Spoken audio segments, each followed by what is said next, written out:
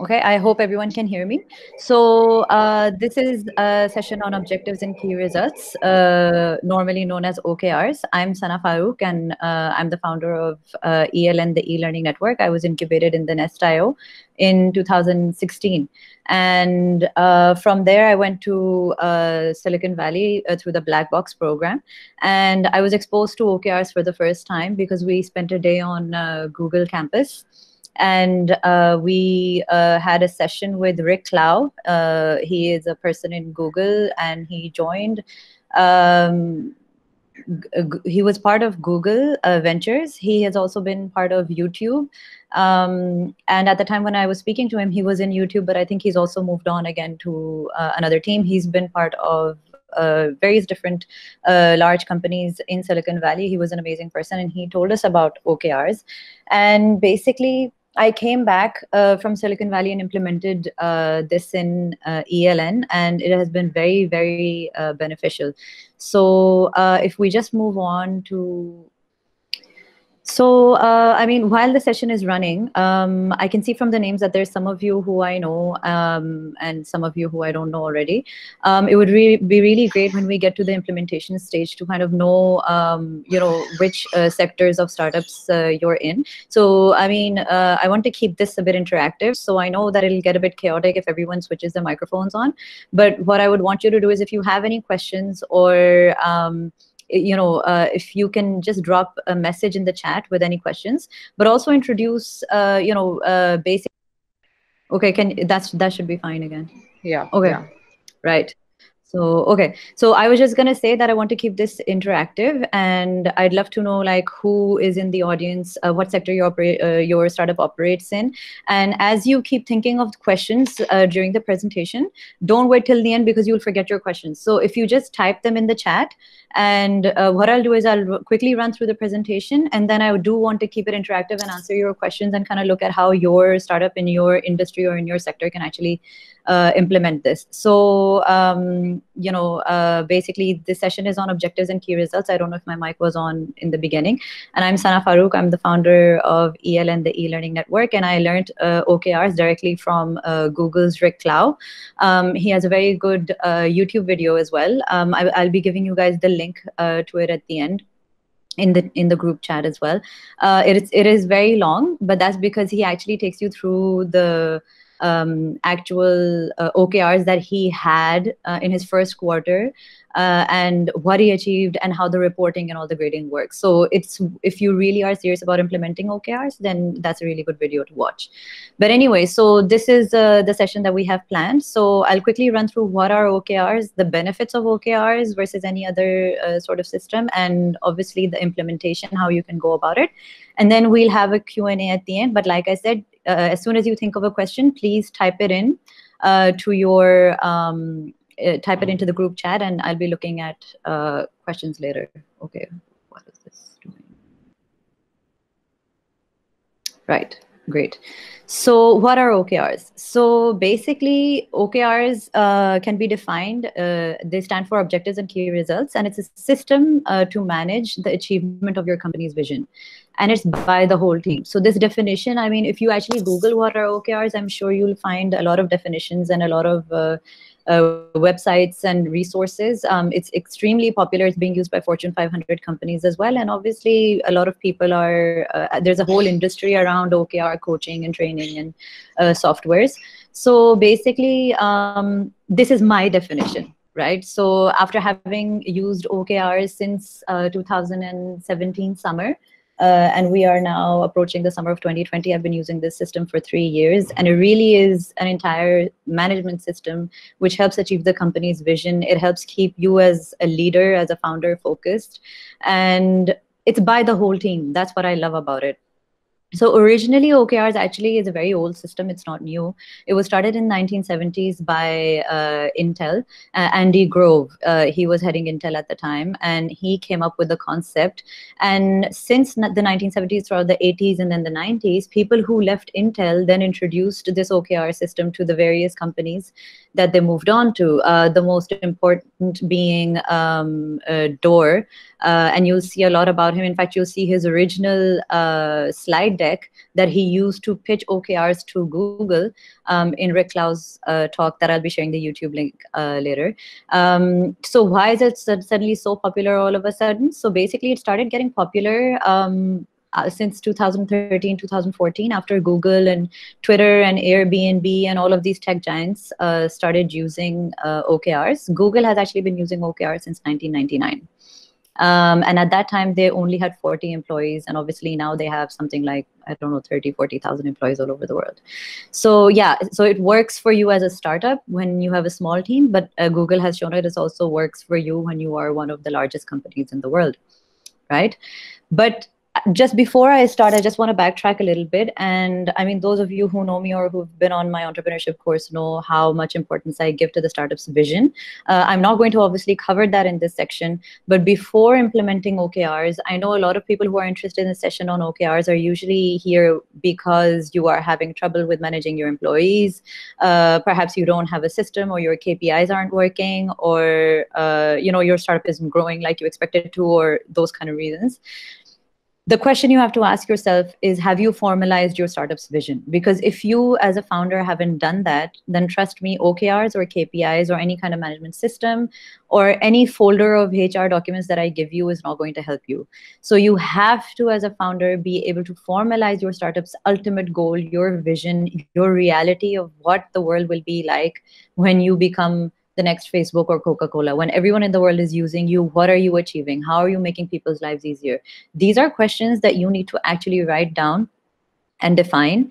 And the second most important thing is, perhaps you know what your vision is. Perhaps you are 1, 2, 3, 4, 5 founders, but have you communicated it to your team? And by team, I literally mean any single person who you can count in the team, whether they're freelance, whether they are interns, whether they are part-time, whether they're full-time, and especially the founding team. Every single person in your company should be able to tell me if I go into your office. It doesn't matter even if they are just an intern and they are there for a month. Literally, they should be able to tell me what the startup's vision is. That is how much you need to communicate it to the team.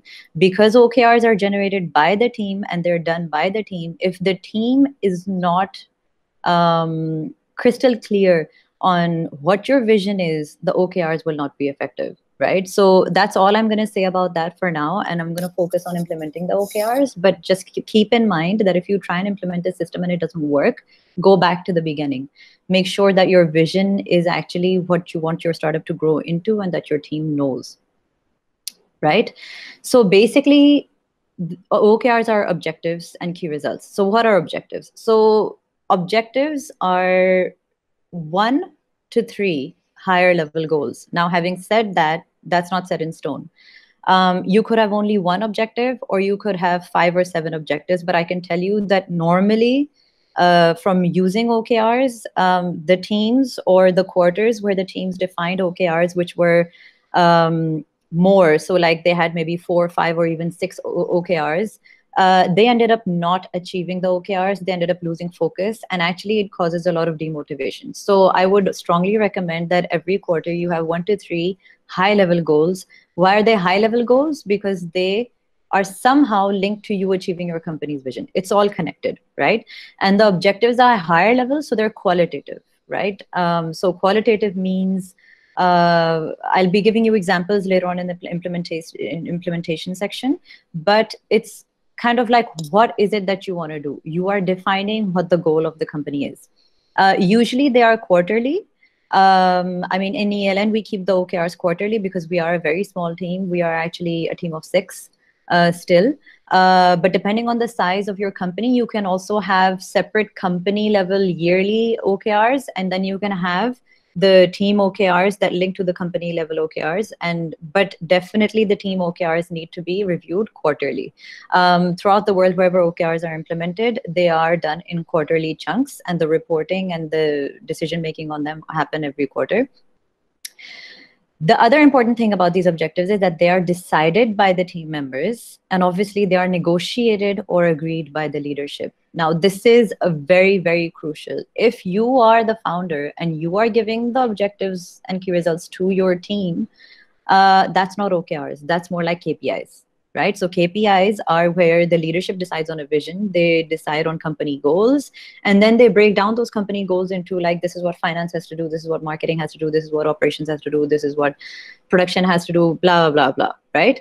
And then they give, and that they cascade those KPIs down the entire org chart, right? But OKRs are different because they are defined by each individual team member, and they are defined by the teams, and they are agreed and negotiated by the leadership. This is why it's important that your vision and your company goal is communicated to your team, because initially it will take a lot of effort for you to hold those meetings, do your summit strategy, and convey your vision to your team members. But once you do that, literally your teams will be on autopilot, and they will be an asset rather than something that distracts you from your work, right? And in ELN, one thing that since last year I've also implemented is that every team has to have at least one collaborative objective.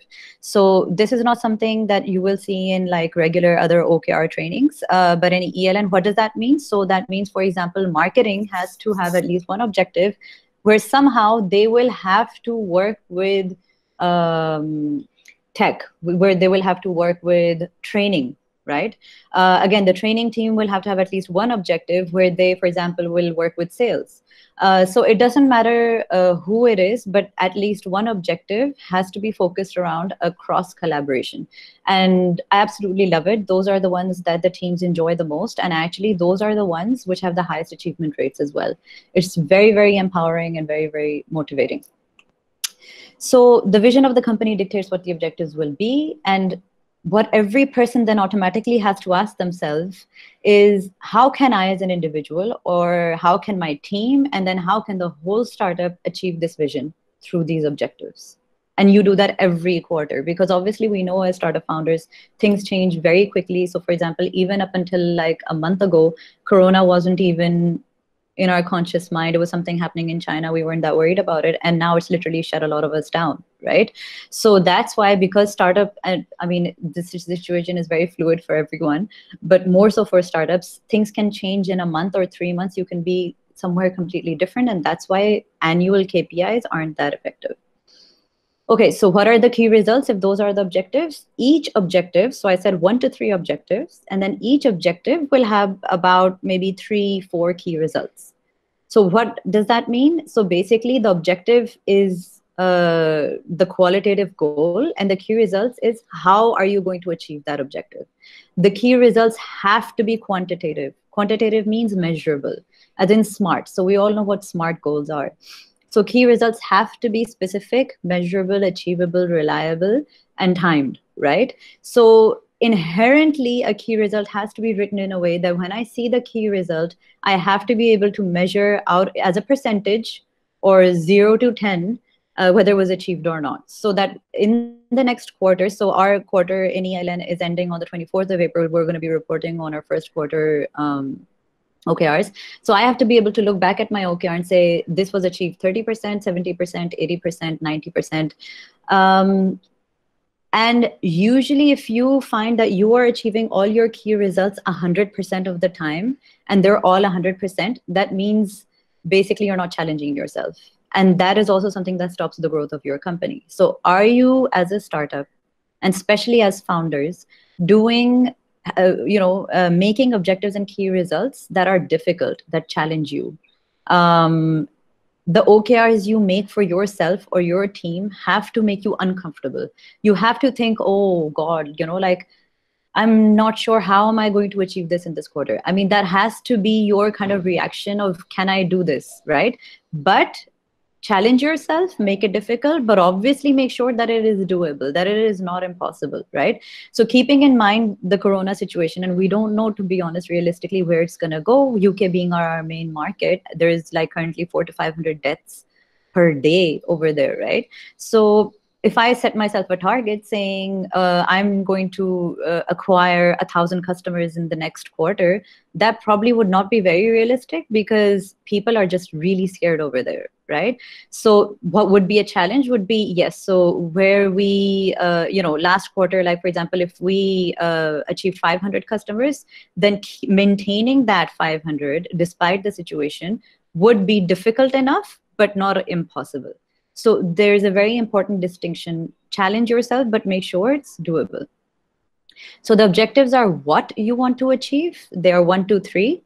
And key results are how will you achieve those objectives, right? And again, have about 3 or 4 key results. There shouldn't be that many key results, because remember, you have to report on those metrics at the end of the 3 months. And especially in the beginning, when you're implementing OKRs, it's much better to actually take it smaller and have less OKRs, just to get into the flow of the grading and the reporting and all of that, right? Some really good examples. So if you're not sure how to kind of phrase your objectives or key results, or how each department should be looking at the OKRs, so these are 2 websites that I know the owner of OKRs.com, Ben. He's an associate of mine. There's not a lot of information on his website, but what is there, like the white paper he's written and everything, is a very good summary, and it's helpful. I'll also be giving you the YouTube link for Rick Clow, but there's a lot of videos and free information on YouTube. But OKRexamples.co is an excellent website, because it actually goes sector by sector, industry by industry, and it gives you examples of objectives and measurable key results. But I mean, you have to be realistic. Make sure that you don't just copy paste off the website, and just always just remember, just keep it simple. Look at Rick Clow's YouTube talk, look at the OKRs that he's showing you from presentations from within Google, and see how simply they are phrased. They are not rocket science. They're not something that we cannot understand, not being a part of Google. So just keep it simple so that it is achievable. So benefits of OKRs. I hope you guys are writing your questions in the screen, because my laptop is a bit slow right now. So I'll check all the questions at the end. But writing down the questions now will make sure that you don't forget your questions, okay? So benefits of OKRs. So why should you, use OKRs? I mean, I found them insanely beneficial on multiple levels. And there's a lot of people who agree with me. Even Fortune 500 companies are switching to OKRs. But what are the benefits exactly? So firstly, not much time is required, actually, especially by management. In fact, it reduces the amount of time that you will spend on managing your employees. I mean, currently stats show that managers spend about 3/4 of their day managing their team or their coworkers. And that's especially true of smaller startups, where you don't have different managers for each team. And perhaps as a founder, you're actually managing everyone. Once you implement OKRs, you literally have to give a few hours every month on the review and the checking of the OKRs and the progress, and kind of giving your input and feedback. But other than that, there's not that much time and resources required. Flexibility. So definitely the OKRs should gel with the ultimate goal and the progress of your startup. But it gives you a lot of flexibility, like I mentioned, because you're reviewing the OKRs every 3 months. It gives you a lot of flexibility rather than having fixed annual goals, because in 3 months the situation can change. You can pivot. A co-founder might leave, or you might gain a co-founder. I mean, some funding might come in. Whatever happens, it gives you the flexibility after every 3 months to review what you were able to achieve, what you weren't, why, and you can kind of reanalyze your progress from that point onwards. Most importantly, culture. I mean, when I do my entrepreneurship courses, the most questions I get afterwards are, how do we implement culture? I mean, even on our, community groups and things like that, there's a lot of people who come to me later on and say, do you have like HR policy packs or documents, or do you have a sample contract you can give us? I mean, the paperwork and the contracts are crucial. I've had them from day one. Even when I hired my first employee, it was done through a proper paperwork procedure. I'm not saying it's not important, but culture is not something that you can just implement through paperwork. Culture is a whole group of behaviors and norms and beliefs, which any group of people have. So even this call has a culture, which is going to be set by me, how casual I am, and how interactive I make it, and, all these kind of things. Every call that you attend will have a different culture. Just like that, every startup has a different culture. Every family has a different culture. And OKRs are a brilliant way of setting positive culture. I mean, when we talk about all those things in culture, about making it safe to fail, about empowering people, about flexibility, about openness, communication, transparency, all of that happens with OKRs. So it is a brilliant way to set a good example and set a good culture. It's really, really empowering and motivating. It empowers the team because instead of me dictating what they are doing on a daily basis or what they are striving to achieve, the team themselves become motivated to think, how can we benefit ELN? How can we, in our personal capacity and as a team, achieve ELN's vision? And that is incredibly empowering and incredibly motivating for the team.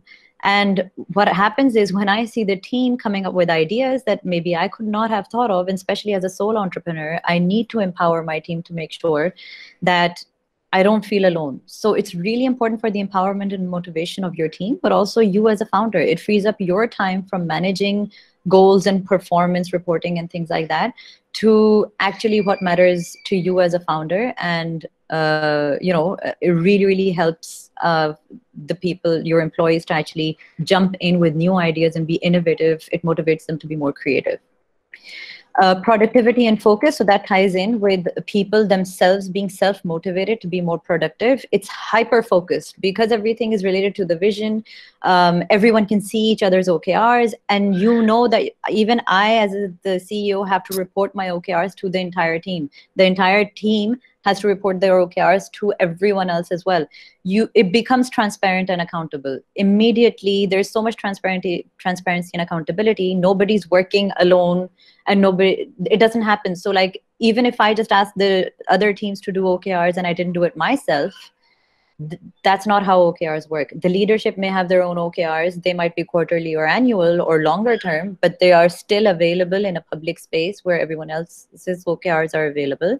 And everyone can see the progress and achievement of each other's OKRs. And that really boosts productivity, it really boosts focus, and it's really great for culture, again, through your transparency and accountability, right? So, I mean, it's really great. So how do you go about implementing it? So, I mean, objectives are the higher level goals, and then they're broken down into key results. I thought the best way to kind of show you how that is done is just by giving you a few examples. I know there's OKRexample.co, the website, but some real life, like living examples. So basically what we do is, like I said, it's quarterly reporting.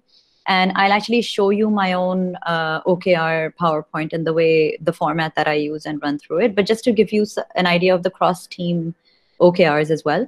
So this is one OKR from my marketing team for the current quarter. And you can see that the the objective is optimize the marketing funnel for more MQLs, as in market qualified leads, and sales are focusing on SQLs, sales qualified leads. Those are terms you can Google. So the key results on how my marketing manager is going to achieve these is analyze course-wise profitability and implement the findings in the Easter campaign. Now, this has been done. Obviously, the Easter campaign the early bird is already on, and the Easter sale is going to start on the 6th of April. And she knew that the Easter sale would be in the last month of the OKRs. So by the time on the 24th of April, she comes to report, she will actually be able to tell me, my marketing manager, because of this, came to me with my micro economics, micro profitability. And she's the one who came and told me that this is what profitability we have on each course. And then in future sales, we can afford to give this much of a discount on these courses and remain profitable. And we can boost sales by doing this, but also raise our profitability. So I was so bogged down in my work because we have some development going on that I did not even think about doing this. So she is not only maximizing marketing leads now, she is maximizing ELN's profit. And that came entirely from the way she was thinking because of OKRs. Right? Key result 2, implement lead capture ideas, video marketing and landing pages. So this is a method that she's thought of, and launch awareness campaign to increase consumer understanding of vocational learning providers. So those are niche, kind of more market studies. Now, the only thing wrong with these OKRs are that the key results are not measurable. Right? So maybe course-wise profitability, she can show me a spreadsheet and she can implement the findings in the Easter campaign, and she has already done that. So I can tell she's done that.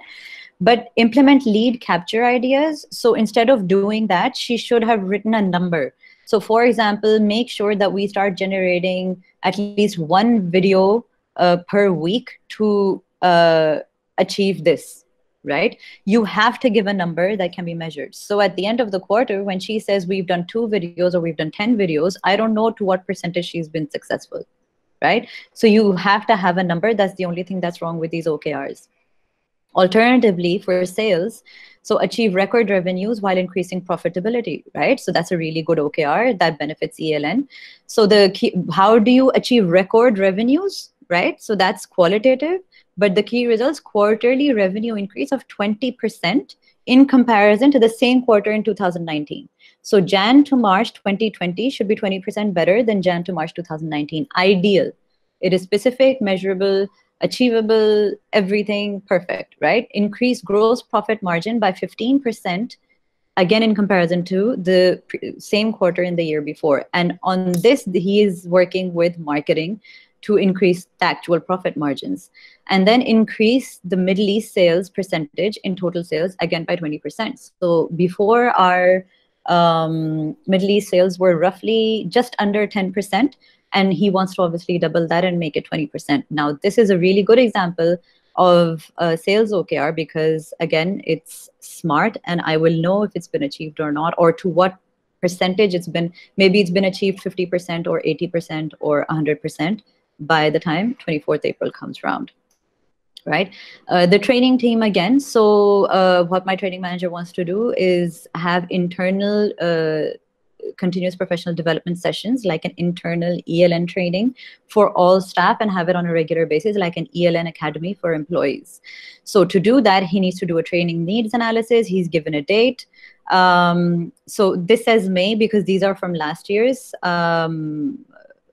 These were just better to show you as an example than the ones that he had last quarter.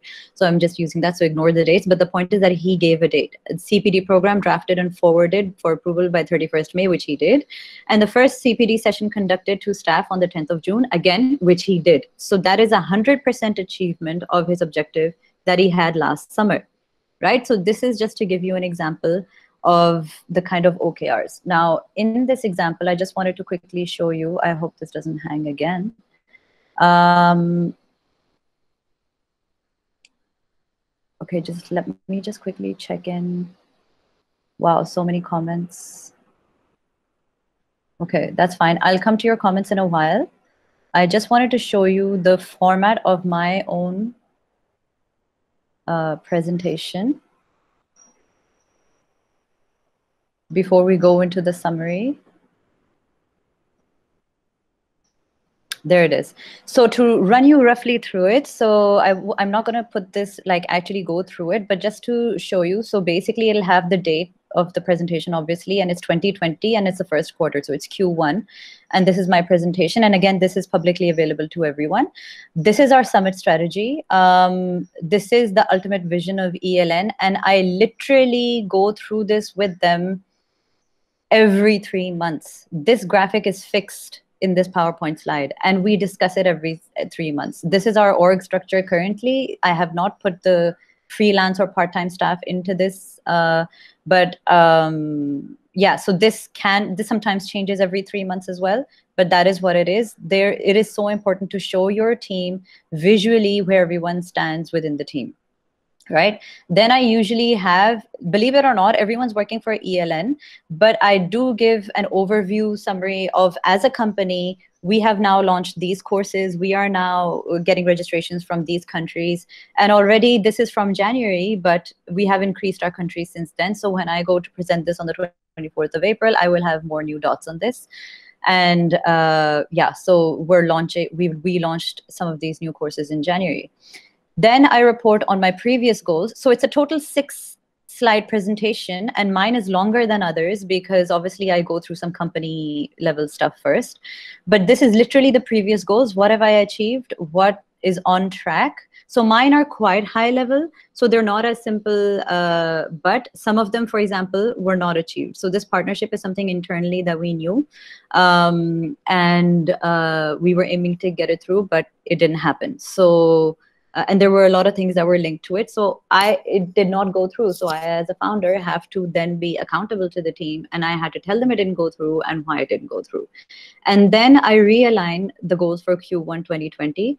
and basically tell them what my priorities are going to be. So my OKRs usually don't change every quarter because these are company level OKRs, so they roughly change like every 6 to 12 months.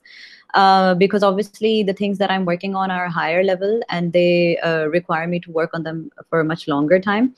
But again, the point is not that that excuses me for presenting. I use the quarterly OKRs to then keep reporting like, okay, fine, so this was originally going to take 6 months. So technically at 3 months, I should be halfway there.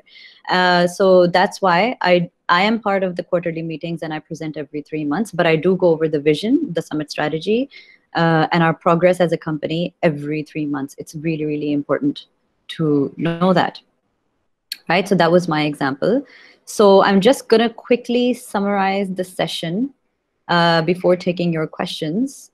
So we went through what are OKRs. OKRs are objectives and key results. Objectives are the higher level qualitative goals. Key results are the measurable, how are you going to achieve the objectives? And if we have 1 to 3 objectives per team, then you have about 3 key results per objective.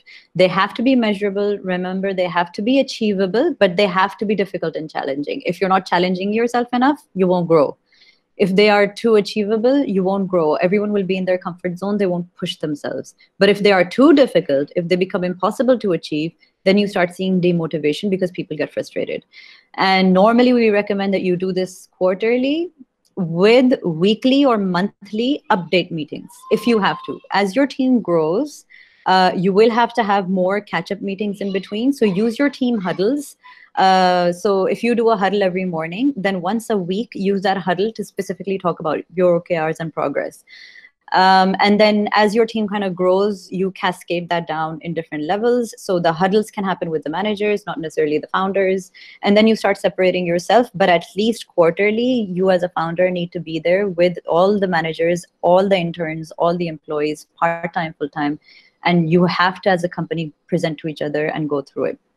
Benefits of the OKRs are that they are negotiated. We went over all the culture and the accountability, transparency, productivity boost, and they have to come bottom up. You have to listen as a founder to really effectively implement OKRs. They are negotiated. So you listen to the individual who feeds into the team, who feeds into the startup. And that's the way OKRs work rather than KPIs, which come from top down. And in the implementation, the most important thing that I actually want to tell you is that this is not a performance evaluation tool. I do annual appraisals with my team. That is completely different. Sometimes whether people are on probation, whether they're probation reviews, whether they're annual appraisals. I mean, HR paperwork and all of that is a completely different topic. And I want to leave time to answer your questions. But basically, this is not a performance evaluation tool. Why? Because the most important thing is if you turn your OKRs into, rather than grading the OKRs and their achievement or not, and if you start using that to grade your employees' performance, they will become afraid. They will not think of OKRs which are challenging and which will actually grow your team. They will think of OKRs which are easy to achieve. They will be scared and they will not be empowered or motivated. If you bring their performance evaluation into OKRs, and if you mention their grades or their productivity on OKRs in their appraisal, your OKRs will not work, basically. It completely undermines the entire cultural and team communication aspect of it. So basically, I'm going to copy paste this link into the team chat so you guys can watch it later. This is the guy's name, Rick Clow, and he was part of Google Ventures and YouTube when I met him, and he held the session with us. But he has a very nice, it's an hour-long call on or YouTube, but it's definitely worth watching. Okay. Sorry. Okay, I'm just going to open up your questions now. Okay, if you haven't typed in any questions yet, so please add in any questions that you have.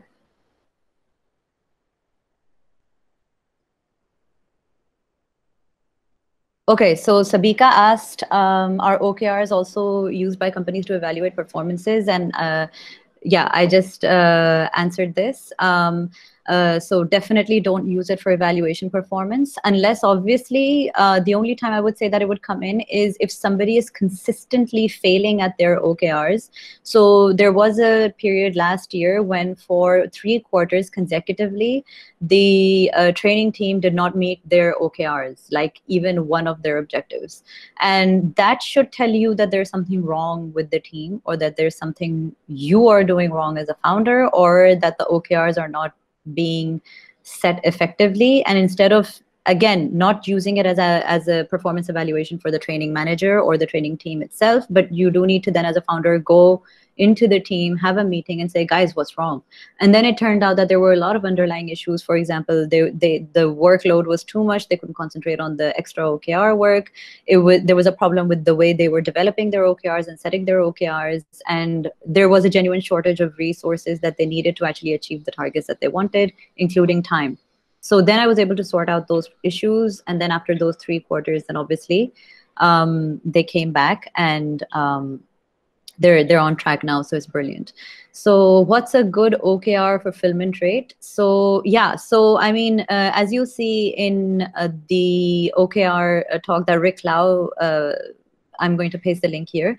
But honestly, really, really watch it, because he shows you how to even grade it. And if you are getting 10 out of 10 or 100%, then like you said, they aren't challenging enough.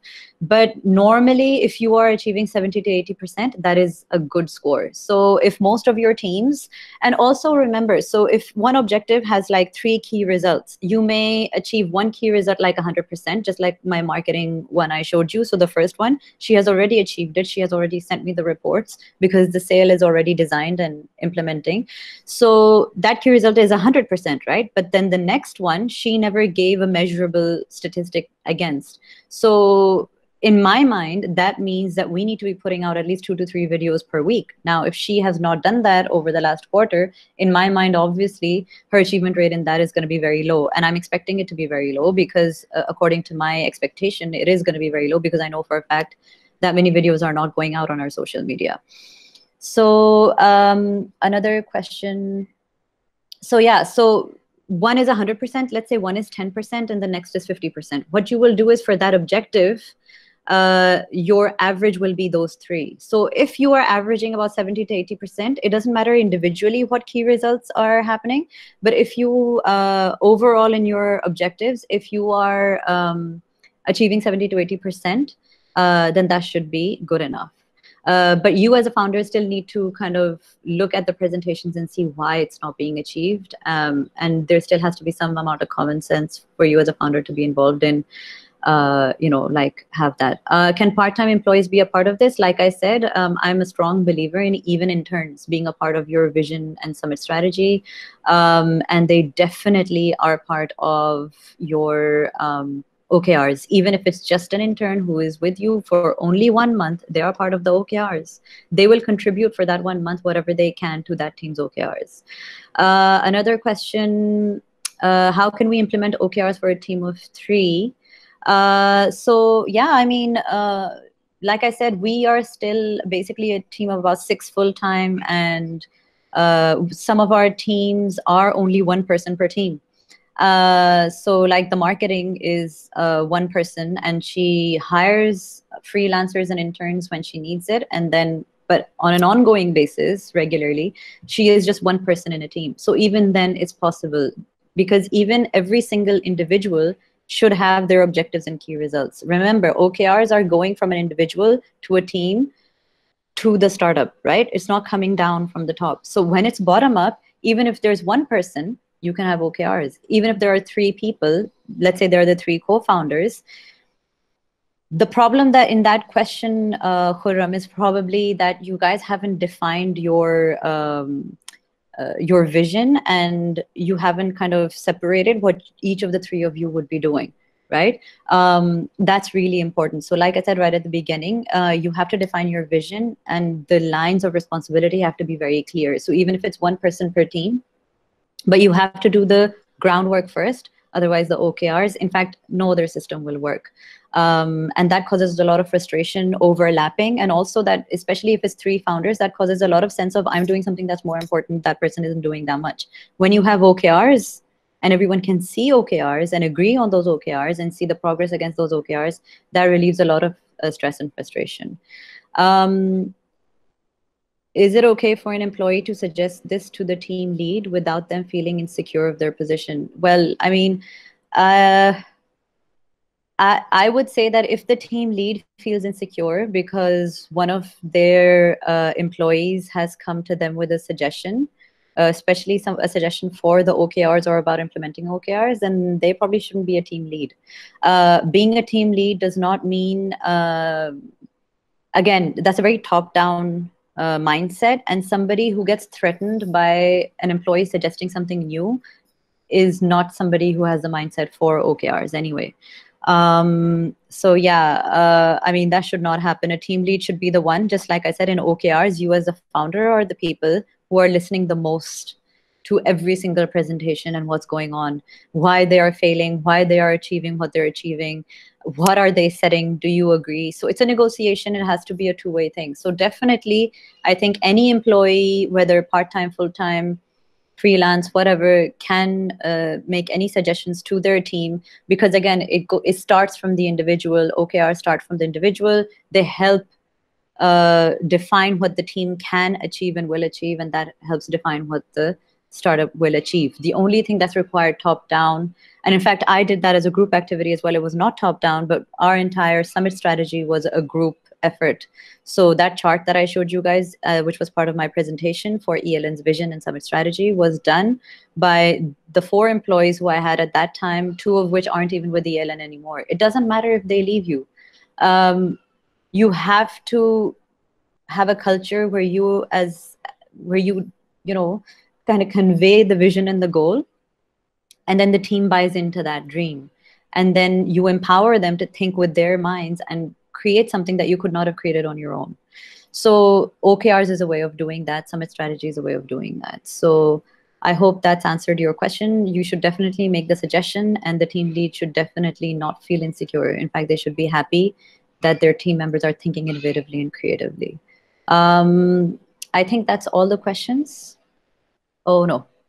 Okay. How do you ensure that your employees contribute to OKRs, considering that it's not a part of their appraisal evaluation exercise? So every quarter, like I showed you in the, I don't know if you were there when I was showing you my presentation. In my presentation, whenever every team presents their OKRs, they have to report back on the previous quarters. And obviously, there has to be a place. So we have a Dropbox folder where date-wise, we have folders, and everyone's previous and current OKRs are visible to everyone. And it can be that simple. So Dropbox folders, Excel, Google Sheets, whatever it is that you want to use. You make a wiki page, make a Google site where visibility is everything. So when someone is performing or not performing, or achieving or not achieving the OKRs, it's visible to everyone, right? And within the OKRs, they have to be structured in a way that it's the team who decides what they're going to do, right? So every single person then has to contribute. Automatically, when the team decides what to do, if someone from the team is not pulling their weight, you will find that instead of, as a founder, you having to spot every single person who's not doing their job, the team will control that. And very quickly, a person who is not doing their job or who is not pulling their weight, or who is trying to slack off, these are not those team projects in school, that there were always 3 slackers on the team, and there were 3 over-efficient people who would do all the work, and the 3 slackers would turn up on the day of the presentation to take all the credit. That's not how it's going to happen, because you need to create enough open communication in your team for those people to actually come to you. The team will decide this person is not capable of doing this. And then you use your appraisal and probation and all of that system to actually talk to that person. And again, that's a negotiation. And you say, well, what have you done to help your team with their OKRs? This is what I have from the team. give them a chance to defend themselves. Sometimes some people work in a way that is not visible to others, but they might be doing work. So again, it's always a question, and it's two-way. It's a negotiation, sorry. It's a discussion, it's a negotiation, and it's two-way, and find out what's going on. But sometimes, unfortunately, there will be people who are not pulling their weight, who are not doing the work. And what I always say is you have to fire very quickly. You have to fire anyone who's not pulling their weight and is being toxic to the culture of your company and who's not fitting in the behavior patterns that you want to implement. Just get rid of them. Just no matter how brilliant or talented they are, just get rid of them. That's a really good one, Jahan. In university projects or teams, I would say because OKRs are quarterly, then the project obviously would have to be at least 3 months long to implement OKRs. But I think, especially having used OKRs for like the last 3 years, OKRs is just becomes a way of operating. So our company just operates the way it does because of OKRs. It just becomes how we communicate and how we see each other and how we work with each other. It just becomes a system of interaction and communication. So yeah, so definitely for a university project, even if they're university students, they can have objectives and key results. They have the ultimate goal, which is whatever the project should be, and then they can split their duties and define what each individual is going to do, or even within the team, if they have, for example, groups of people doing different jobs, each of them can have their own OKRs. And it can be very simple. So maybe one team will have only one OKR, one objective, and maybe 3 key results. So yeah, it can work for very few people on a very small project, or it can work for a startup. It can work for a Fortune 500 company. So I think it's a very flexible system. Any further questions? Sabika, how are we on time? Yeah, we are doing great. I think 53 minutes ho chuke into the session, 50 minutes or so. Okay. So we can Okay. wrap up, I guess. Yeah. Okay, brilliant. Thank you, Khurram, and I hope I answered your question. Okay, Sabika, I think there's a question on I think this is recorded, and Anis, I think it's on social media and it's live. But thank you very much. I'm really glad you guys found it helpful. And just scroll up in the chat and definitely look up the link that I gave you. It's an hour and 20 minutes. You can kind of zoom through it very quickly. But as a founder, especially, it is going to be worth your time just to figure out how to implement that, and with very specific examples and what to do and what not to do in a lot of detail. And I really, really hope it works well for you. And connect with me on social media. And if you have any questions, you can always message, and I can. I like helping different startups. So if there's Sana, anything can you I can do. also leave your email in the chat if anyone if Oh, any of okay, the followers sure. want to contact you? And thank you so much, everyone, for joining us. Thank you, everyone. Thanks, guys. We have a session tomorrow on remote working. Join us there as well. Details on our social media pages. Thank you so much. Thanks, everyone. Thank you, everyone, for being here. And thank you, everyone. I'll copy paste the link again. Thank you, everyone, for listening. And thank you for all the very relevant questions. And I'm glad you all liked it. Thank you.